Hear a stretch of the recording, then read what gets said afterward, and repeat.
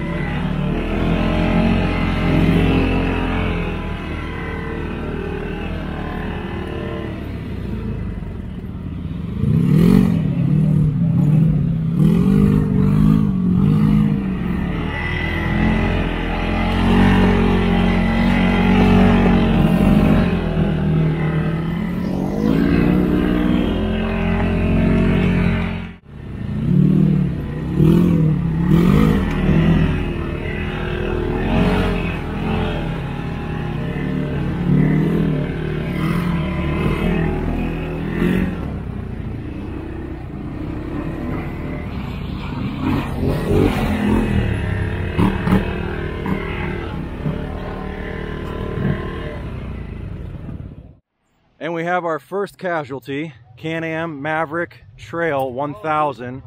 So Tim, what happened here? Center a little too hard on the first hole of the day.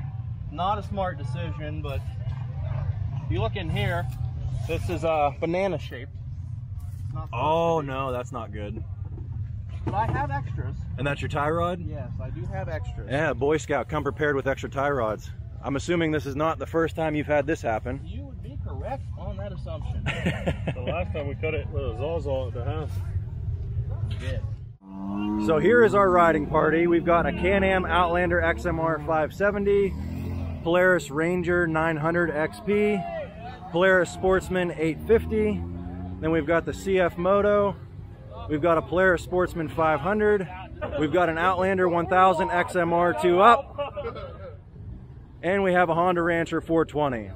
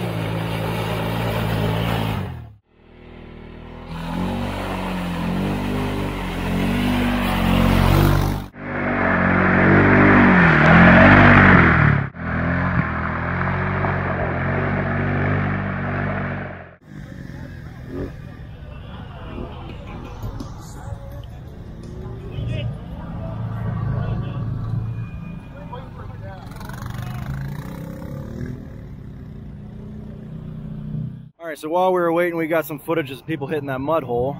And in the meantime, Tim was able to switch out his tie rod, and he's got air going in the tire right now. So we're going to be back on the trail here in about 2 seconds.